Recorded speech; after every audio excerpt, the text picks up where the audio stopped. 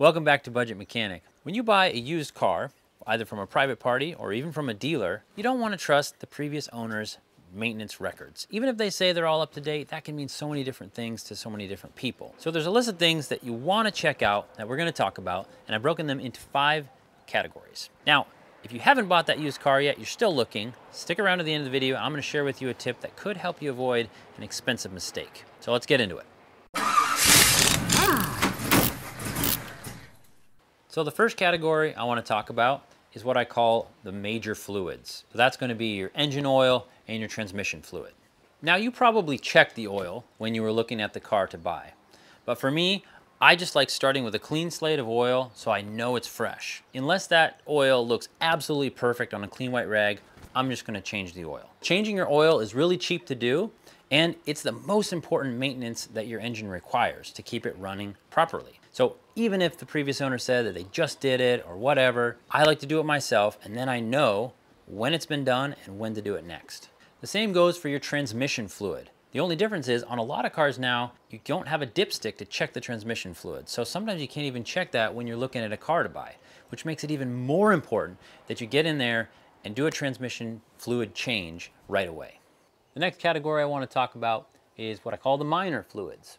So this is going to be your brake fluid, power steering fluid, and your coolant.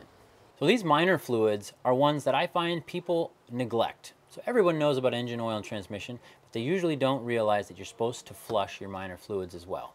Starting off with the brake fluid. So even though the level is great, when brake fluid gets old, it starts to break down, starts attracting water, and your brakes get spongy and you start rusting your brake components. So you gotta flush that brake fluid. Brake fluid, when it's new and fresh, is almost completely clear. So you'll know if your brake fluid starts getting a little bit yellowy or brown, time to change it. If you're interested, we have a great video on how to do it yourself. Check it out above. Next one is power steering fluid. Same on this one. Fresh power steering fluid is basically clear.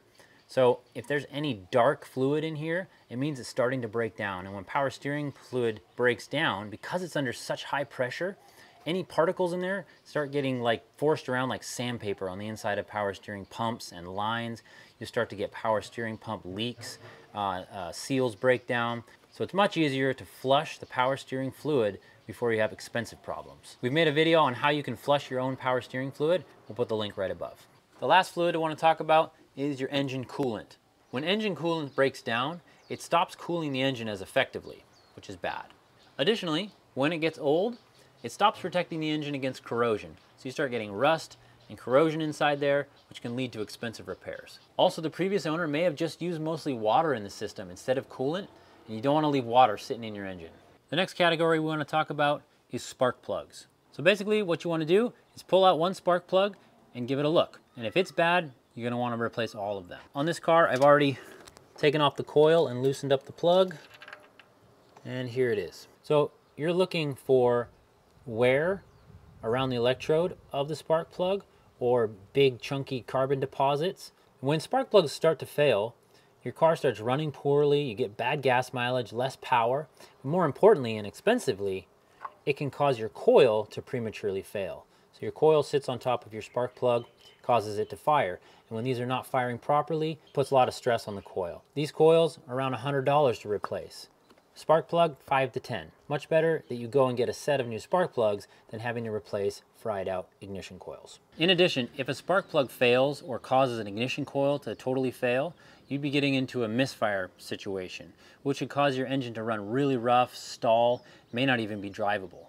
The next category I want to talk about is air filters. So you have your engine air filter as well as your cabin AC filter. I've worked on cars where the owner never changed the engine air filter and they were totally disgusting. If a car runs with a super dirty air filter, it's not only going to affect the fuel efficiency and performance of the engine, it can also cause damage in the long run. Plus, it's just so easy to change an air filter, but so many people forget to do it. About 92.4% of Americans don't know what a cabin AC filter is, so chances are the previous owner of your car didn't either. Cabin AC filters are usually right behind the glove box, and they filter the air in your AC system. Now, when these filters get dirty, they block the flow of air in your AC, and when they get filled with contaminants, they can really start smelling like mildew or other garbage. and it puts a lot of stress on your AC blower motor and it can cause it to fail. These are really cheap, easy to switch out, so unless you look at it and it's perfectly clean, I'll just throw a new one in. If you're interested, we have a video all about cabin filters you can check out here. Really quick, if you're enjoying this video, make sure you like it, drop us a comment, and subscribe to the channel so you don't miss out on any upcoming content. The next section that I want to talk about is wheels.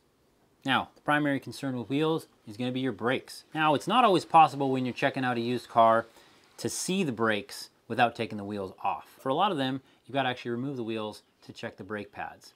Now, the reason this is a concern is not only safety, but if the pads wear completely out and start digging into the rotor, well, now you're not just replacing a set of pads, you're also replacing an expensive rotor as well. So that can mean hundreds of dollars to repair your brakes, or if you take it to a shop, even more. We made a video on how to easily check your brake pads, and you can check it out right here. While you're here at the wheel, you also want to check your tire pressure. All tires, new and old, very, very slowly leak air. So you got to periodically check them and inflate them. If you don't inflate them properly, they will wear unevenly and prematurely, and you're wasting money on new tires. So tires are labeled with the max pressure that they can take, and you want to kind of run them pretty close to that number for max efficiency.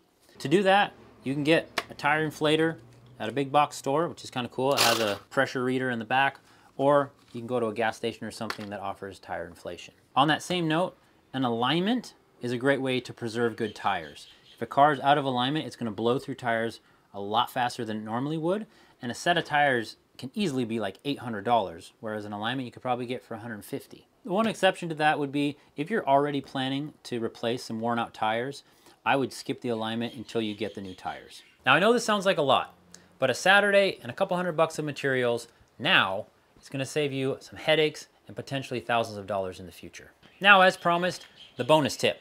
So for those of you that are still looking for a car, haven't bought one yet, there's a little something I like to call the 100,000 mile rule. So around 100,000 miles is when cars start needing extra attention.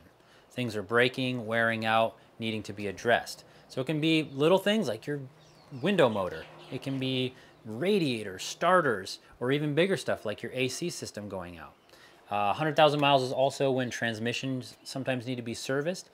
And ironically, 100,000 miles is also when a lot of warranties run out. And a lot of sellers, knowing that, sell their cars before all that stuff happens. So it's just something to be aware of. It doesn't mean don't buy a car at 95,000 or at 105,000 miles. Just factor that into your offering price. If you want to hear some more tips on buying a used car, or you want to keep the car you already own in tip-top shape, check out our other videos here.